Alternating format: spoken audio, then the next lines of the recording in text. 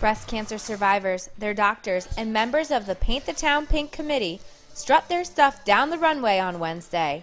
Saks Fifth Avenue and Stanford Hospital's Bennett Cancer Center hosted the Fashionable Night Out to honor Breast Cancer Awareness Month and to recognize those who have overcome the disease. This is one of our social events, and important for the breast cancer survivors to come out and show themselves and be proud of who they are and what they've been through, and their physicians to be here with them is so important to them.